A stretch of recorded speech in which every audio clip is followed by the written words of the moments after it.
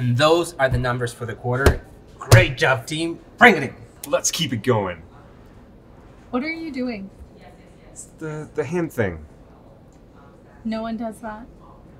Yeah, they do. I've seen it online. Those are stock images. No one does that. But look at how diverse our hands are, like real different colors. Yeah, like it's inspiring, right? Yeah, no, I have a YouTube video to go film. Go team. No. Now it's ruined.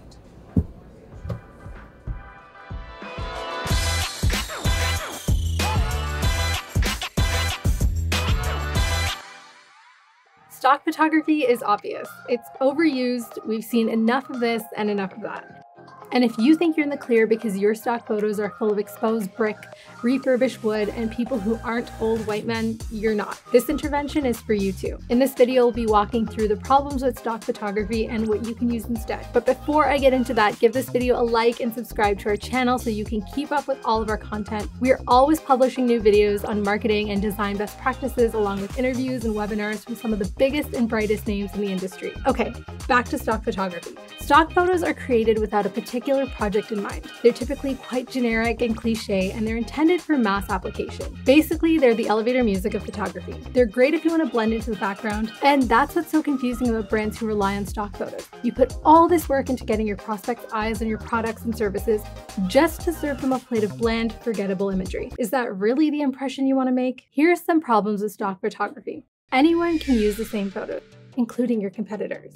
You likely don't have exclusive rights to the stock images you purchase, so the very companies you're trying to separate yourself from could be using the imagery that looks just like yours. If this happens, good luck trying to stand out. One size fits all. Stock photos are designed to fit a wide range of applications. Your brand, on the other hand, is unique. At least it was until you watered it down with generic visuals. When choosing stock, you'll likely settle on something that's close enough instead of pairing your work with visuals it deserves. Visuals that'll actually add value. Speaking of which, stock photos add little to no value.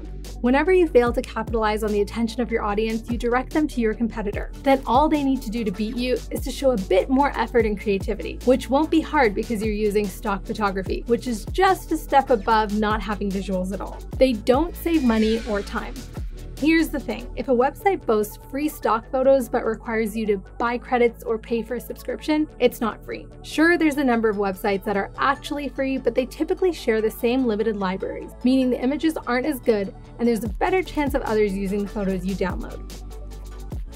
Now, if you don't mind paying for stock, a few blog images here and there every week can start to add up. Then when you consider the time it takes to find that perfect photo each time, you might think to yourself, there's gotta be a better way. Well, there is. Use illustrations instead of stock photos. Now, before you stop this video because illustrations are too much work, hear me out. Illustrations have worked wonders for us. Here's why illustrations work. People are wired to process information quickly, especially visuals. At the same time, we're quick to disregard messages and themes when they're tough to understand. That's what makes illustrations such an effective communication tool. There's studies on this. In fact, one study showed that people who followed illustrated instructions were 323% more successful at completing tasks than those following non-illustrated instructions.